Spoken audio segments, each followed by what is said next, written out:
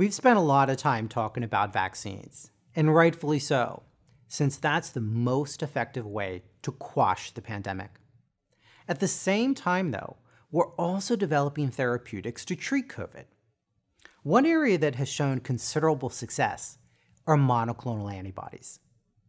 Clinical trials show that monoclonal antibody treatment, actually a combination of two antibodies, reduces COVID-19 related hospitalization or deaths in high-risk patients by about 70%.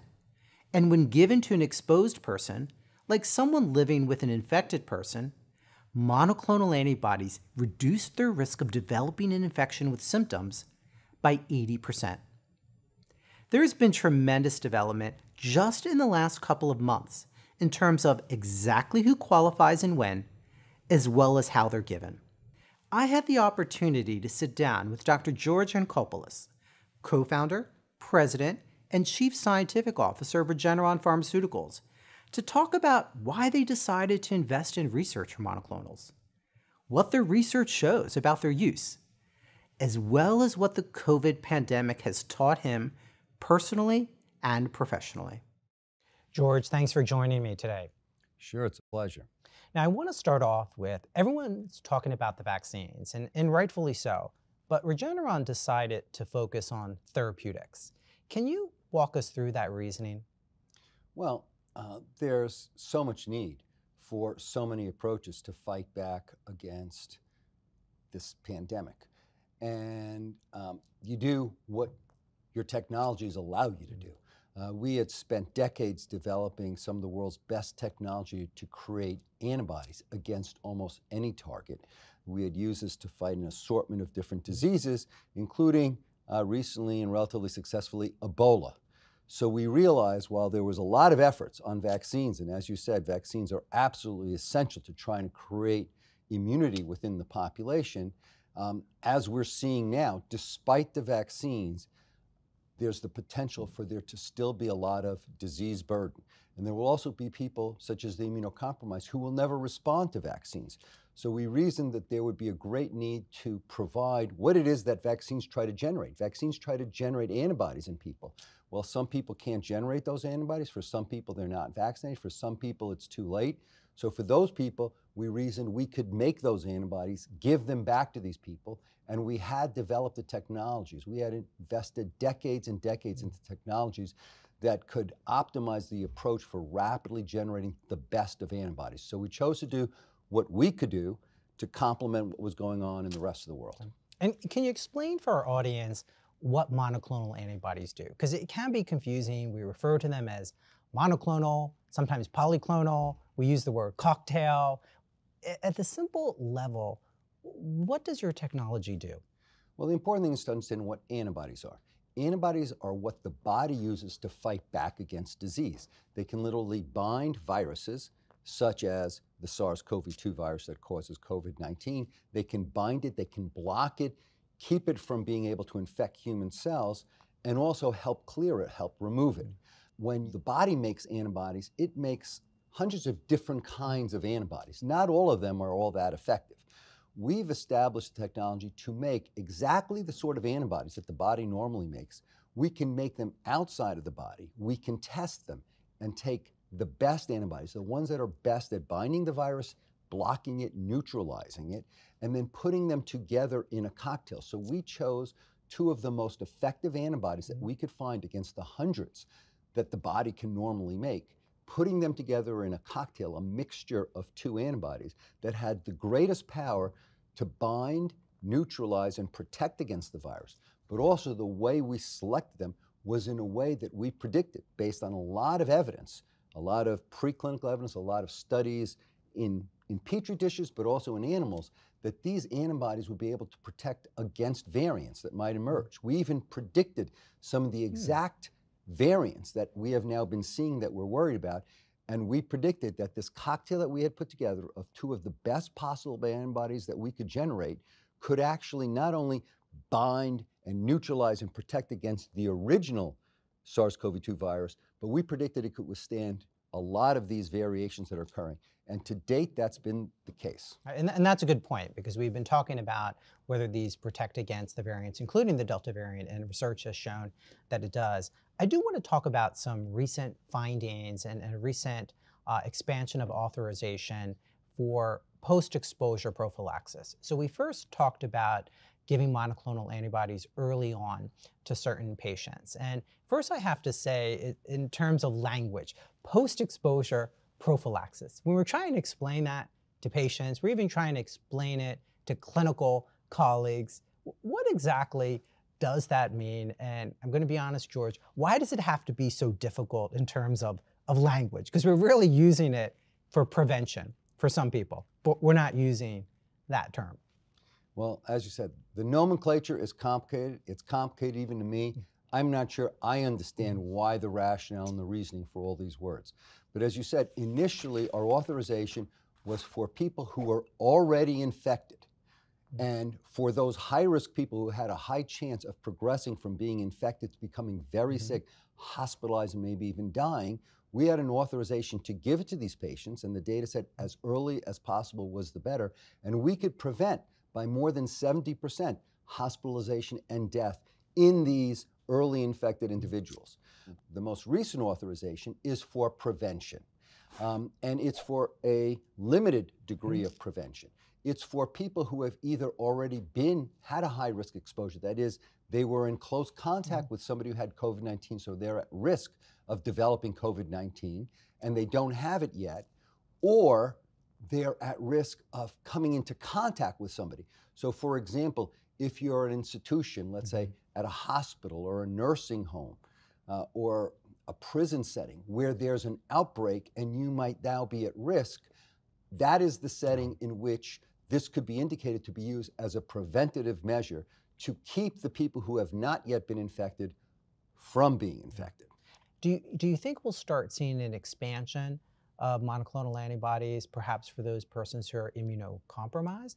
We believe that the immunocompromised are a very important population that could really benefit from receiving our antibody cocktail on a monthly basis to keep them protected, to substitute for the fact that they don't generate antibodies in response to vaccines. So we think that's an important potential future authorization, which we are discussing with the FDA. Once again, the whole point of the vaccine is to generate the body's own antibodies. If the body can't respond to the vaccine by generating its own antibodies, we believe those are perfect candidates to get our monoclonal antibodies cocktail as a substitute for what you want to get from the vaccine. Now, here you have some compelling data, yet, like everything else, things don't go as planned. In terms of the rollout, people thought it was just for celebrities. It was sent to hospitals and infusion centers that initially were overwhelmed. We told patients not to come to the hospital, so they're coming too late. What have you learned from kind of the hiccups, the bumps along the way, which happen all the time, but in the setting of a pandemic, when we're trying to reach people, does, cause some concerns? I think that what we learned is it's very hard to be trying to fly an airplane while you're still in the midst of building it. For society, this is really the first time that we've dealt with something like this and trying to implement new weapons simultaneously, such as vaccines and also treatments. I think it's complicated messaging. It was hard to communicate the importance and the value of both vaccine approaches, but also having an antibody cocktail that could act as a treatment, but also as a substitute for the vaccine for those people who don't respond well to the vaccine. These are complicated messages. It's hard enough just to try to get enough people vaccinated, let alone getting treatments to the people who need them, let alone talking about other applications of antibody cocktails such as for prevention. So I think we've just relearned how complicated it is in the midst of an emergency situation to really implement effective weapons against disease, and we all have to try to do better, and we're trying to. So what do viewers need to know? A lot of times their doctors are not going to recommend it, either because they're not aware of the indications, it's just not top of mind, they don't know of an infusion center or know that it's sub-Q. So for listeners and viewers watching that are thinking, hey, I could be a candidate, or you know what, maybe a loved one should be able to get this. What do they need to do? How do they find out more information? Yeah, as I said, I think messaging has been complicated. It's hard for government leaders and policy leaders to explain everything all at once. And so there's been a tremendous focus, and rightly so, on making sure that as many people as possible get vaccinated. But the message that needs to get out is that if you're already sick, either because you didn't get the vaccine or because you have a breakthrough infection, and if you're at high risk of advancing to serious disease, there is a treatment out there that is highly effective in preventing serious disease, hospitalization, and death. And that everybody should consider doing that and consider looking into it. And we need to point this out, as you say, because we know that cases are way up, and 99% of them are in the unvaccinated. Right. So there's many people that could benefit from this therapeutic option. And what the authorization says, if you just found out that you were at an encounter where somebody else has now been diagnosed with COVID, you qualify as having had a high-risk encounter. So maybe you shouldn't wait until you get sick. Go to your doctor, especially if you haven't been vaccinated, and get the REGEN-COV antibody cocktail. It can keep you from getting sick. And there's no cost to patients, correct? That's important to point out. This is a really important point. The government is providing these doses for free to individuals for both treatment and for prevention. So how's the COVID pandemic changed the way that you develop new molecules, the way you think about research, even how you conduct research? Well, it is definitely true that for most of us at Regeneron, it was just adding another full-time job on top of our already full-time jobs. We did not stop our efforts to cure cancer, to cure blindness, to cure asthma, to cure an assortment of other diseases, or to explore whole new therapies like gene modification in humans.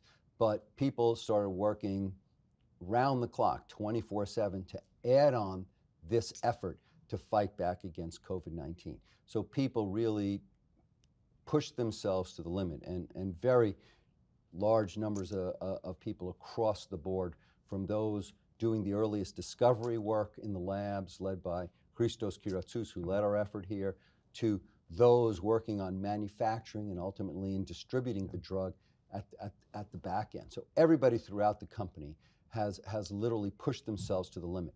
We have to understand it requires decades and decades of investment in new capabilities and new technologies to then have the power to respond to any particular disease, or in this case, to a pandemic. Nobody turns on a dime. It may appear that way to the outside, that people changed what they're doing and so forth. Yes, people worked 24/7, added another full-time job to their job. These people are scientists. Everybody at the company, incredibly devoted, dedicated commitment to making a difference and really helping out the world here, especially since we were at the epicenter in the early days of the pandemic, and we saw it firsthand, so many loved ones affected by this disease. But the real advances were those that were made over the last few decades that allowed us to respond.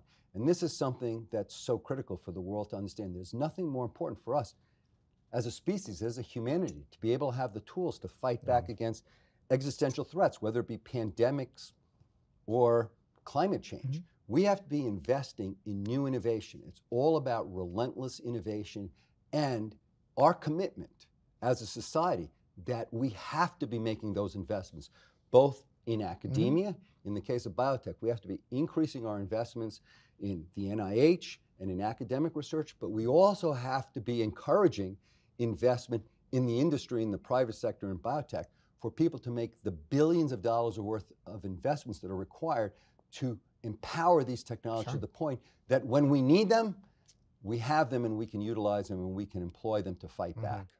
How's COVID changed your leadership style? It's hard to work from home, as you point out, when you're trying to do lab at the bench. There's only so many things you can do by simulation. How has COVID changed that style for you in terms of dealing with your employees around the world? Well, of course, our lab people, out of necessity, I mean, they are true heroes. I put them up there with first responders. I mean, they were coming to the labs every day, risking their own health and lives in order to try to make a difference to the world. And many of us, myself, I kept coming in every day trying to help lead the efforts along with other major leaders through these efforts.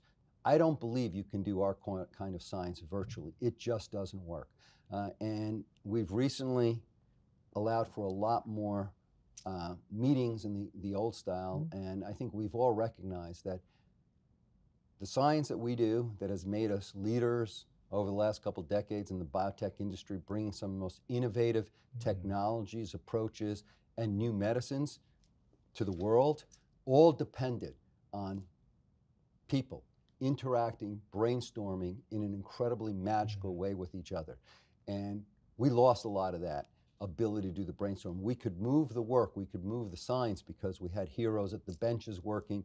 We were able to do that. But in terms of new ideas, in terms of brainstorming the next great solution to some problem that we didn't understand before, a lot of that has taken a hit. And many of our leaders, now that we've started to get a little bit back together, and let's hope the Delta virus doesn't turn us backwards, have commented all the last few weeks that the magic is back, now that we have a chance not to be on these virtual calls where you can't really do what we evolved to do, which is truly, synergize with each other, look at each other, understand what we're thinking without even saying it. Those special kind of interactions that are required for optimal brainstorming and synergizing, that can only occur, face-to-face in meeting rooms, and I hope we're going to be back able to do that. I'm going to ask you some predictions, if I may. Do you think we're going to get at a point where we have eradication, elimination, we have some general baseline endemic COVID, like the flu, all the time? What's your best bet? We were worried about exactly the situation that we're seeing now, which is evolving variants sprouting up all over the place, and in some cases perhaps defeating some of our initial approaches. So that's what we're preparing for. I think that the virus has already proven that it's not going to be easy to eradicate. It's not going to be easy to create herd immunity. There's going to be variants that pop up that are going to defy us over and over again. And so we're already coming up with second and third generation treatments and preventions ourselves. So we are planning to be prepared for whatever comes at us. And I can only hope that everybody else is doing the same, and I'm sure they are. I know the vaccine makers are trying to make second and third generation vaccines and so forth. So unfortunately, right now, this seems like this is going to be a fight that's going to take some of our best and our brightest quite a while to get it totally under control. Are we better prepared for the next pandemic? Let's hope we can better deal with this pandemic before we have to deal with the next pandemic. Well, thank you, George, for taking the time again today. All right, thank you, John.